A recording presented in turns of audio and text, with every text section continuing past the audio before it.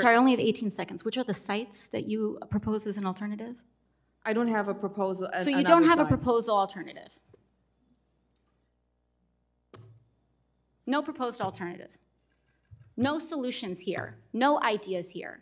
But Democrats, we're authorizing 500,000 work permits so people can get on their feet and support themselves. Democrats, we're proposing comprehensive immigration reform. Democrats, we're talking about saying, let's reassess our foreign policies so that people aren't fleeing and making sure that we aren't participating in the destabilization of what's happening abroad.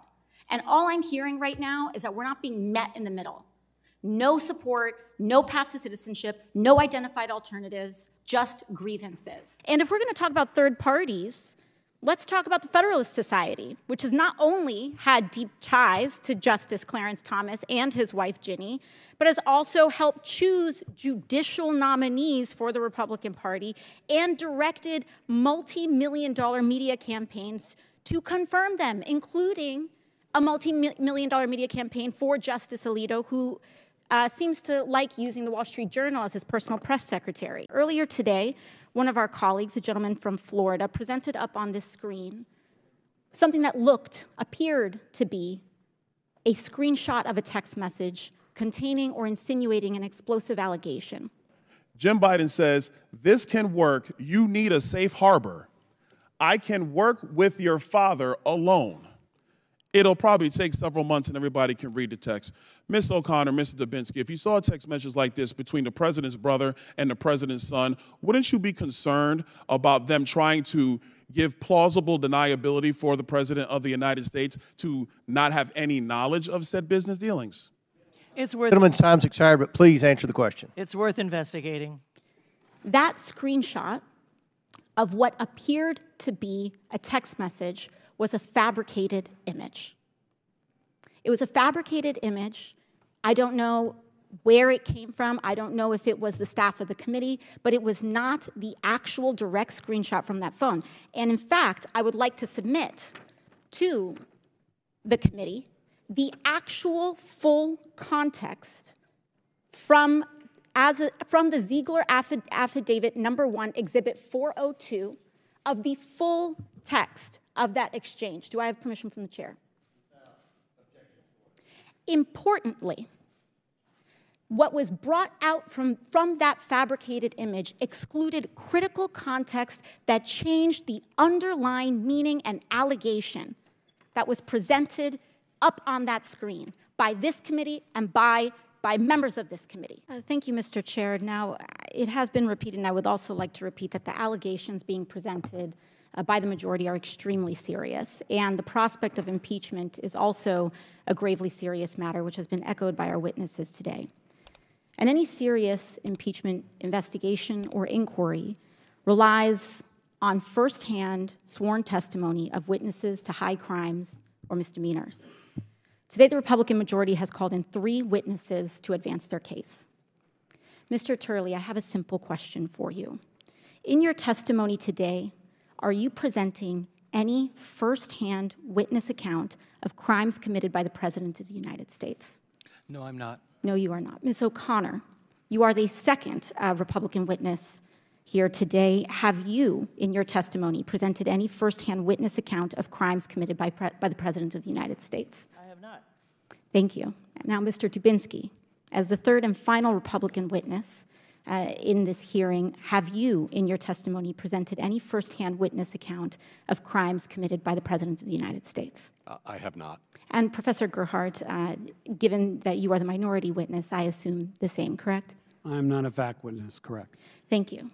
And to clarify, 2 individuals presented today who do have firsthand accounts surrounding the progeny of these allegations are being blocked from testifying by the Republican majority. And I want to explain why this is important.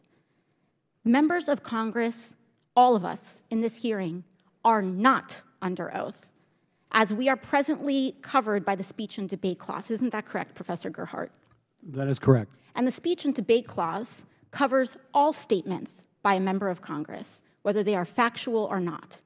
There are only 4 people in this room that are presently under oath in their testimony. And those are the 4 witnesses here today. Is that correct, Professor Gerhardt? That is correct. And so the direct testimony of the 4 individual witnesses here today are the bona fide words that this committee must use in order to proceed or substantiate an investigation.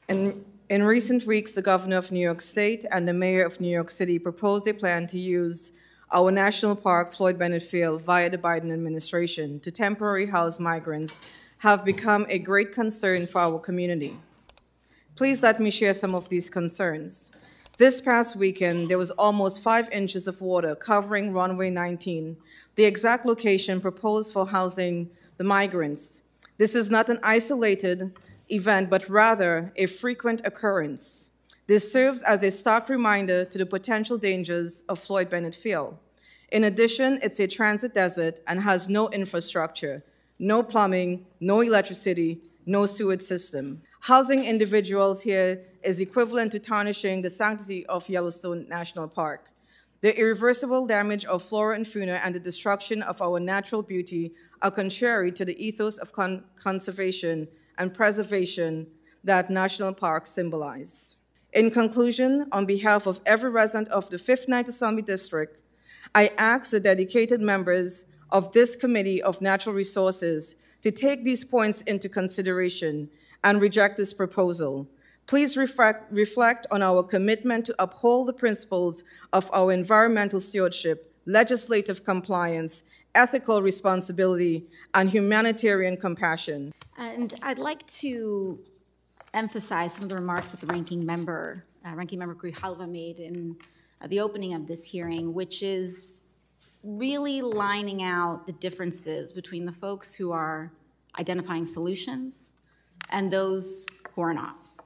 I'd like to submit to the congressional record, rather the record of the committee, 2 statements from what is known as the Common Sense Caucus in the New York City Council, I believe of which Councilmember Arriola is a member. The first is a statement on the migrant crisis, and the second is a statement on Secretary Mayorkas as well. Without objection. Now, Councilmember Arriola, it says here, that you've got this statement is in opposition to work permits and work authorizations for newly arrived asylees. Is that correct? That is correct. So you are in opposition, and in this letter it says, quote unquote, the migrants who have recently arrived in New York should follow the lawful immigration process. Does that sound familiar to you? Yes, it is. Are you aware that seeking asylum is a lawful immigration process? When it is deemed to be asylum. Yes. It has not yet been deemed to be asylum seekers. Are you aware that application, you have to arrive in the United States in order to apply for asylum, correct? That is so correct. Arrival is also part of that lawful process. I'd like to highlight that. And so when we oppose work authorization, we have folks who are opposing the ability for people who are seeking a lawful process to support themselves, who don't want to be a strain on public systems. And we've got folks who want to block people from being able to follow the same American dream that almost every person here, their family comes from. Folks coming here with nothing but the shirt on their back and getting a job and supporting a family. We've got folks who want to deny that. On the federal level, we have folks who oppose comprehensive immigration reform. I first heard that the Republican side was going to be calling a hearing on third-party influence in our courts. I was so excited because I thought, finally, we are going to address the biggest scandal in American democracy that we are currently having right now, which is the extraordinary corruption and wholesale purchase of members of the Supreme Court. And I also find it amusing that we just heard from the Republican side, why do we want to talk about this? Because women have lost the right to choose, because indigenous people have lost rights, because minorities have lost rights, because working people across the country have lost rights due to this level of corruption.